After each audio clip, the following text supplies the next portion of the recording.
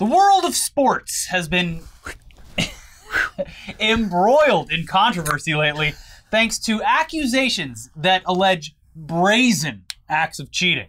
And we're talking specifically about sports that wouldn't otherwise get a great deal of press attention. Sports that some maybe wouldn't consider to be sports at all. And they are now dominating headlines in the world's largest publications because the allegations are so outrageous, the public cannot look away. Now, of course, there was the chess cheating scandal, which is still playing out, and that involved two grandmasters facing off against each other before the reigning champion quit in protest, accusing his opponent, Hans Niemann, of cheating. And of course, the only logical scenario was that Hans Niemann was utilizing a device typically used for pleasure to instead feed him information about moves that he should make. Similar accusations have now been made in the field of competitive poker playing, where recently a woman named Robbie Jade Liu stunned an audience online by betting on a ridiculously poor hand while heads up with a competitor named Garrett Adelstein. Accusations were immediately made about the use of a vibrating device, but Adelstein did stop short of claiming that it was inside of his opponent's asshole. So yeah, despite these two controversies dominating headlines and making their respective sports seem a lot cooler than they actually are, nothing could prepare us for the intensity of Major League fishing and the lengths that some anglers will go to in order to have an advantage over their opponents. That's right, everyone. The world of competitive fish catching has been rocked by scandal after an angler competing in the Lake Erie Walleye Trail Tournament was accused of stuffing dead fish with weights and also more dead fish. Stuffing dead fish into other dead fish to make it appear as though their haul was much larger and heavier than it actually was. Yeah, it's true. But this time it wasn't just words being tossed around. The cheater was confronted directly, and evidence was produced in front of shocked onlookers in dramatic fashion as a fellow competitor sliced open the fish, the winning fish, and revealed what appeared to be lead balls crammed inside. Sounds ridiculous.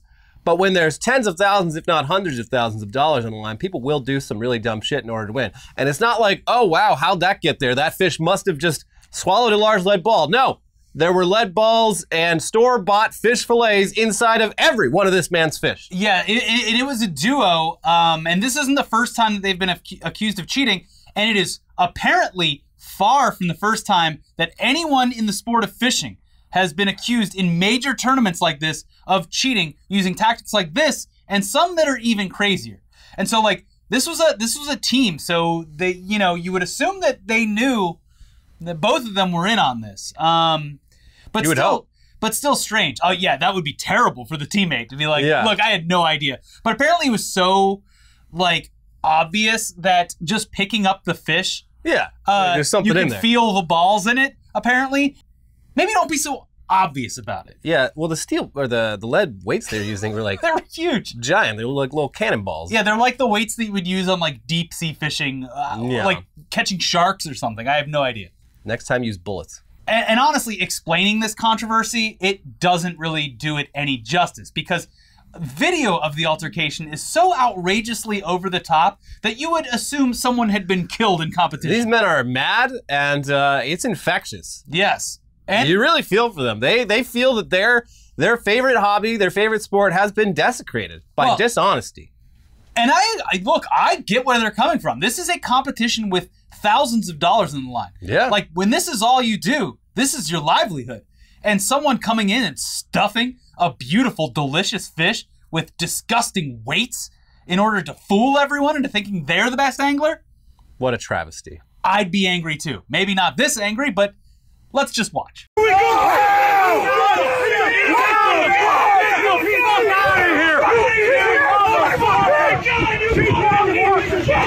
we go! That's fucking theft, motherfucker. Call the fucking cops. Listen to me right now. This is bullshit. Tournament that you've done this, motherfucker. You fucking piece of shit. Don't we need to file a police report? Yeah, I would. Jason, we gotta file a police report. Every fucking one. Every single fucking fish. A filleted fish. Look at this is a fillet, yeah. A filleted fish. It's a walleye fillet. They've been doing this shit for years. Cheating motherfuckers, man. Yeah, so it seems really intense. And sure, pride and money will do that to people. Hell, if this was your sport, you'd be pissed too. We get it. And if it seems like a pretty archaic way to cheat, it definitely is. And cheating in the sport of fishing is apparently so prolific that anglers have been asked for years to take polygraph tests in order to finalize their results. Why not just run the fish through a metal detector? It seems like that would at least be the same cost as putting every top angler through I guarantee you, at any large fishing event, one of those people also has a hobby of going down to the beach with a metal detector, looking for whatever. So just have that guy bring his metal detector and wave it in front of each fish. But still, yeah, apparently this is such a huge problem that they're like, no, get on the damn lie detector and prove that you're not cheating. So back in 2016, even a regional tournament director said it was a necessity to polygraph these people. Damn. Maybe it's just the people involved in the sport. Listen, I'm a fisherman myself, so I can say this and it's okay. We're a bunch of fucking liars, every one of us. You can't never trust a fisherman. So back in 2016, one of these regional tournament directors said the following to a local newspaper. If we didn't demand polygraphs, people would cheat. Everyone knows if you win, you must show up with your fish and at the award ceremony and take a polygraph if it's required. If you fail to show or refuse to take the test, you forfeit. Polygraph tests are not. No, they're not really rock solid either way. Anyway, apparently stuffing fish with weights, it's just the tip of the cheating iceberg when it comes to competitive fishing. In that same article, the tournament director said he, quote, recalled hearing of people with scuba diving equipment on Lake Erie who caught bass beforehand and put them in cages underwater and then hooked and reeled them in during a tournament. So in that scenario, you can't just go standing with a metal detector, Elliot. You have to have someone watching every boat. Interesting. Someone uncorruptible to watch every boat and make sure that no one's pulling up baskets filled with delicious fish. Man, what a travesty. Beautiful fish. In this particular tournament, though, it seems to be just the unbelievable weight of the fish based on their size that tipped off the other competitors. Bullshit. From SB Nation, everyone was having a good time celebrating the catches being weighed until a silence fell over the crowd when Jacob Runyon and his partner Chase Kaminsky brought their fish to the scales. The best single fish up to that point was 7.23 pounds, but Runyon and Kaminsky's catches kept exceeding it for seemingly no reason. Ain't no way, one fisherman says in relation to their weigh-in. Damn, 33, another quips, seemingly stunned by the result too.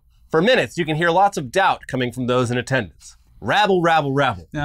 Shortly before everything exploded, there's someone caught on tape who pretty much nails what happened. Fuck that. That ain't a 7-pound fish, he says. Check the stomach on that one. Almost on cue, tournament director Jason Fisher, hilarious name for a tournament director. He was, assigned fisherman at birth. Calls for a knife and begins to inspect their catch. And he's stunned. We got weights in fish, he yells, with the crowd quickly engulfing Runyon, who stands emotionless while weights are pulled from his fish. The crowd begin jeering, obviously furious at what took place. The prize money for the tournament comes directly from entry fees, meaning in a very real way, the cheaters tried to steal from their fellow competitors. How low can you get? Quote, all these years you were losers, one angler quips, referring to prior events Runyon and Kaminsky had won. A statement by tournament organizers expressed regret and apologized for missing any prior cheating, but was thankful the pair were caught in this one instance. But it doesn't stop there, because aside from this being a very dumb, ultimately funny way to cheat, these guys have been competing and winning for years. And now their whole careers. Yeah, how deep does this dishonesty go? Yeah, it could potentially make their entire lifetime winnings fraudulent. And it could also land them in jail. Yeah, so an investigation into the fishermen is being launched.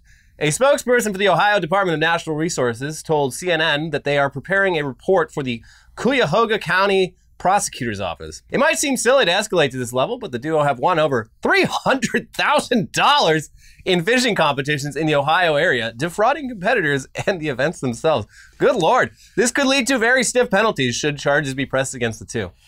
Yeah. What are you in for? You don't understand. I was stuffing fish with weights in order to win amazing competitions. That's the kind of crime you don't want your fellow prisoners knowing about. No. It's like kid stuff and then cheating at fishing tournaments. You'll be shunned. I might have set multiple Pet Boys locations on fires, but I would never cheat like my cellmate here. I mean, lead weights, come on. If you're going to cheat, take a little piece of crack cocaine, Yeah, put it on the hook. And I then, ain't never seen a bass go so crazy in my life. But yeah, to quickly circle back on the polygraph test stuff, yes, like we said, they're far from accurate, and they can very easily give both false negative and false positive results, especially if you're dealing with a sociopath. They can also be manipulated. The results are all over the place. Nothing could prove that more than the results of this duo's polygraph test from just last year for the same tournament. Yes, this same duo was accused of cheating last year and took a total of 4 polygraph tests, according to Cleveland.com, passing 3 and failing 1, resulting in a disqualification. At the time, the pair consulted with an attorney because they said the failed tests hurt their reputations. I knew we had to get legal counsel and fight our disqualification in the fall brawl. Our reputation means the world to us, and we would never cheat. It wasn't just the loss of a very expensive boat we had rightfully won, said Runyon. It was having our names drugged through the mud and smeared on social media and among walleye fishermen around the area. Well, this has really got to sting for them. If they were only doing this for their amazing reputations, I'm sorry to say they've been tarnished. No one's going to sell these men bait for like 150-mile radius. Get out! Your money's no good here, Runyon. Get the hell out of here. No one cheats in my state and gets away with it. Anyways, while we both have a new appreciation for sports that we once thought were pretty boring, honestly, it's time to move over to another issue that keeps popping up for no reason other than people really want to believe the dumbest shit ever because it aligns with their narratives. Obviously, this is where the country is headed. And yes, it's very sad to say, but for whatever reason, people still think that school-age children are turning into animals and they need litter boxes to shit in. Joe Biden's America. Yeah. I did that. Yeah, all of the litter boxes, let's go get the bumper sticker on it. And it is, of course, complete and utter nonsense that only exists in order to give conservative boomers something to complain about. Yeah, I mean, we first talked about this at least 6 months ago because it was just something going around on Facebook, and it's like every school that was accused of it, like the school administrators, and these are presumably like, you know, conservative people in conservative towns are just like, no, we looked into it. There's no evidence at all of this. Please stop wasting our time. And then it would just move over to another school district where the same people are like, well, I heard on Facebook. You hear they're putting litter boxes in school so the cat children can poop right in the middle of class and spend the next 40 minutes bathing themselves with their tongues? Biden's America. You hate to see how things have turned out, but this is very real, and this is Joe Biden's Rome America. is burning. We're living in Weimar. So yeah, obviously we've reported on this before, and anyone who saw these rumors the first time around seemed to have a pretty good laugh if they were normal, because obviously this is ridiculous. Nothing more than an urban legend. And as soon as these rumors were refuted the first time around, people would realize how silly all this was. Obviously, yeah. Yeah, alas, we live in hell, and parents across the country are still very upset that public schools are not only allowing young students to defecate in litter boxes in school, but are encouraging it and providing these boxes for the students. Anyway, yeah, the furry children legend seems to pop up frequently on the Facebook pages of conservative boomers, with even NBC News' Ben Collins adding that, quote, my grandson's high school has a litter box for furries, is my friend's uncle works at Nintendo-style urban legend for older people on Facebook. Yeah, that's a good way of putting it. Yes. Well, not me, but my friend. Yeah, no, not our school, but the school, the rival school, they're having a big furry pooping litter box scandal. I heard about it, so it's got to be true. No, my girlfriend doesn't go to this school. She goes to this other school where everyone shits in a box. In Canada. Now that we're saying it out loud, what this is going to turn into is rival schools pranking other schools by actually placing litter boxes in their bathrooms and claiming that it's there for furry children. Oh, no. Anyway, here's some actual examples of this reposted to Twitter. I have to put this out there. My grandson's high school has put a cat litter box in the boys' bathroom for the, I'm assuming, boy who identifies as a cat. What the hell is going on in these schools? Here's another one. Just heard last week that this same thing is allegedly going on in our local high school, and that there is even a litter box placed in the restroom for that person. I like the use of allegedly, though. Yeah, well, it gives them a little space to back out of it. I don't want to get sued for defamation or anything, but... Here's another one. Is it really true that there's a bathroom with a litter box in it at blank high school? to accommodate these wackos that identify as furries? Just asking questions. Furries are in blank schools. So my niece just got home from school and has been talking about the furry in her class that was disrupting the class and freaked her out a little. So yes, everyone, they are in our schools. And yes, the subject of the litter box has came up here in blank high school. It's crazy, but it's true. He was barking and everything, she said. She said he even told them to ask all the questions they wanted about furries, and he sat there and answered them. Okay, so this is like, this is some straight up Ralph Wiggum seeing babies at Springfield Elementary. And then the furry barked at her. Yeah. But even in his own scenario, the furry comes off more empathetic and better than he does, essentially saying to their fellow students in this made-up scenario, this may seem weird to you, but I'm here to answer any questions you might have. Yeah. I like in this made-up scenario, they're like... and there's not even a litter box element to this one. No, it's just like... and they did address the litter box thing. Oh. So... Well... Yeah, because obviously one of the questions would be, well, where do you go to the bathroom? And this made-up person would say, well, obviously in the state-sanctioned litter box. Yeah. The one that was given to me personally by the governor. I poop in the Biden box. Yes. Yes, it's made of gold, of course. Yeah. And does George Soros pay me every time I use it? Yes. Of course. And then, of course, there's the angry Trump guy who's wondering why nothing is being done about something that actually isn't happening at all. So I just learned that a student at blank high school wants to identify as a cat. And the high school has put a litter box in a girl's bathroom for them. Are you serious? My first question is, who has to clean the litter box? My second question is, why the administrator is still retaining their job? Why hasn't the school board kicked them out the door for being incompetent and cowardly? Well, then I'd ask, why have the school board members not been petitioned to resign their positions? I'm going one by one. Let's answer the questions. Are you serious? No, this is an urban legend. Just because Marjorie Taylor Greene says something is true doesn't make it true. Who has to clean the litter box? No one. It doesn't exist. Why does the administrator still have their job? Because literally nothing has happened. Why haven't school board members been asked to resign? Because nothing has happened, and also, you're not allowed in the PTA meeting because you don't have children at this school. Please stop posting. Oh God, I can't remember the context. I saw a great post the other day. It wasn't about litter boxes, but it was someone at a PTA meeting somewhere who was like hooting, hollering, mad, and caught on video. And he does not have a kid at the school, but he is a proud uncle, a concerned uncle. Yes. And his like lower third, when he of course immediately got booked on Fox News, was concerned uncle. Perfect. The uncles are concerned. When you've upset the aunts and uncles of this world, you've done real damage. Yeah. If my brother wasn't so busy providing for his family, he'd be here too. But as the uncle of a child, I have to speak on this family's behalf. All right? So here's what I saw on Facebook.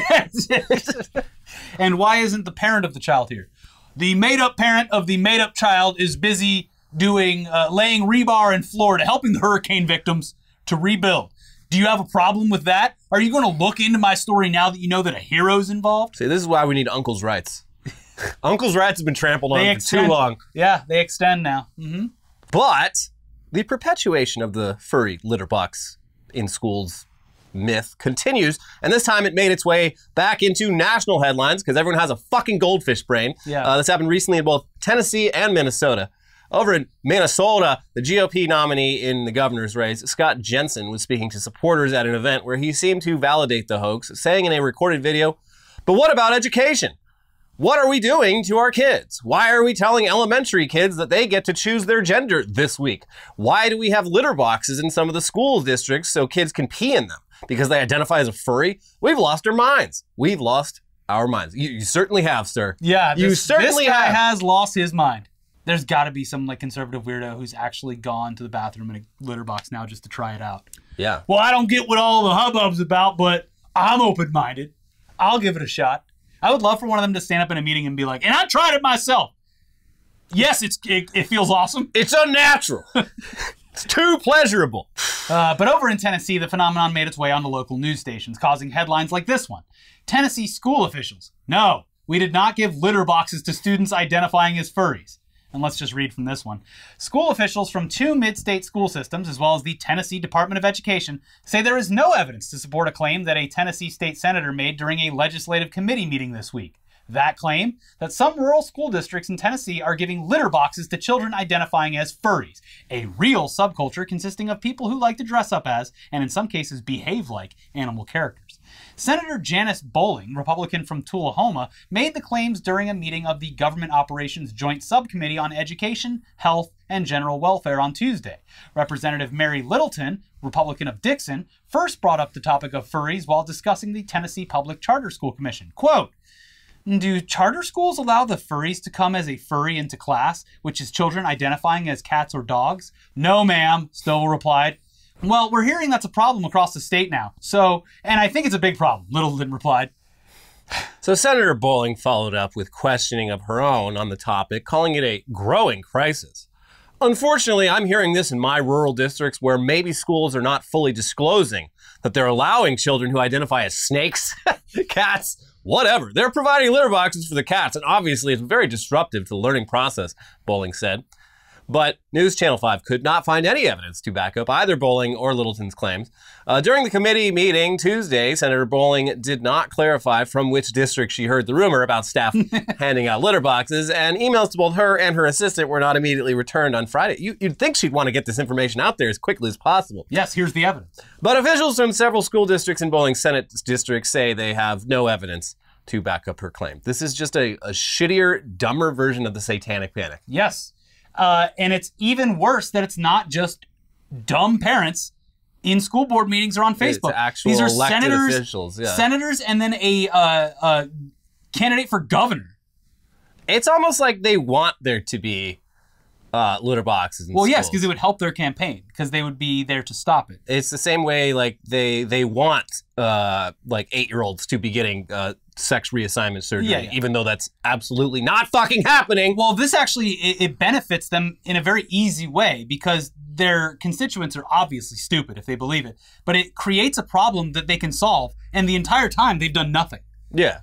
It's like, yeah, well, once we elected them, no more litter boxes in schools. Yeah, it's the easiest thing. It's like, oh, we solved the litter box problem. You won't find any litter boxes at any school, I guarantee it. I dare you to go down to that school right now that I'm elected, and try to find a litter box. We get results here in the Republican Party. Yeah. Anyway, obviously this saga is far from over, probably never going to end. Yeah. And it won't be finished until every school in the country is forced to refute the claims that haven't even reached their district yet. Very normal country we have here. Very normal country with normal things going on. Yep. And it's October. You know what that means in an election year? October surprises. Real, fake, otherwise, doesn't matter. It's going to happen. The October surprise today was Herschel Walker's ridiculous son disowning him.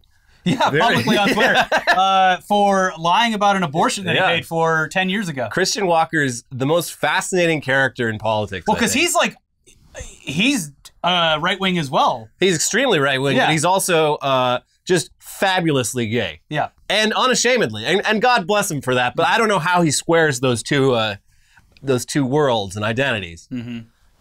I mean, he's young. He's maybe still figuring himself out. But yeah, today seemed to be a little too much for Christian Walker because his father, Herschel Walker, hero of Georgia, who is completely ruining his legacy. Yeah, I think that's what his son's biggest problem is just like, Dad, like, you were considered, like, one of the greats until you ran for office, and now, like, every shitty thing you've ever done. Like, we begged you not to do it. Yeah.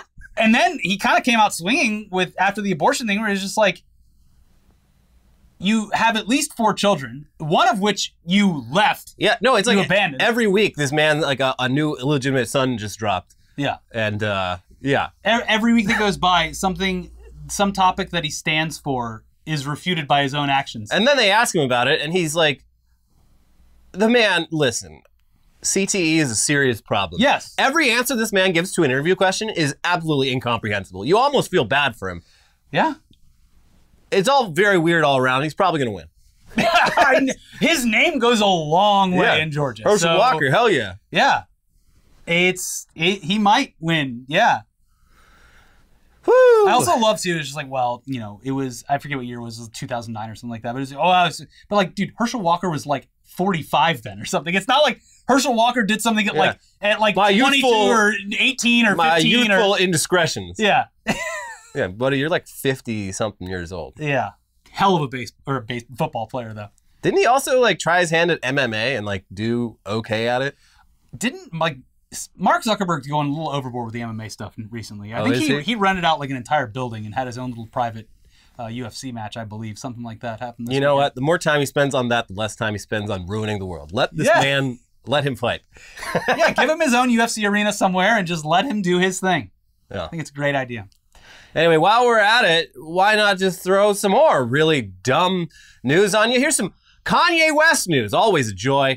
Put it on the pile because on Monday of this week, Kanye apparently hosted a surprise fashion show for his Yeezy brand during Paris Fashion Week. During this fashion show, Kanye had the models dress up in White Lives Matter shirts, while he did the same alongside political commentator Candace Owens, who joined him for the occasion. The whole thing was odd. There's no clear-cut explanation as to why he did this, though you've got to assume that Adidas and The Gap are probably sweating a little bit right now because it really seems as though these designs are the debut of a new collection, one that I'm sure they'll both be fighting over to have not on their shelves. Oh yeah, in a plastic bag on the ground. Here at Adidas, The Gap, we will defer to you on this. You can have this deal. Actually, you know, you've been with Kanye longer. Why don't you guys take this collection? I couldn't possibly. Well, see, the problem with displaying it in The Gap is that Kanye demands that all of the clothes be located in garbage bags on the floor. So you're not going to get that cool display. Construction bags, actually. You're not going to get that cool display like you would at the Adidas store. We want these White Lives Matter shirts in the window of every Adidas store in the country. He's being provocative. He's just completely out of touch at this point, which is sad. And Candace Owens doesn't believe in anything. She believes in the almighty American This is dollar. right up her alley. This is not shocking The fact at all. that Candace Owens is taken seriously by anyone when her past is one Google search away, proving that she doesn't actually believe in anything, and she tried her hand at being a political figure multiple times before going the conservative route caught on. Like, I just don't get how anyone gives a shit about what this person thinks. Literally, he said it, well, he used the clip in his own song. It's provocative. Gets the people going. It does.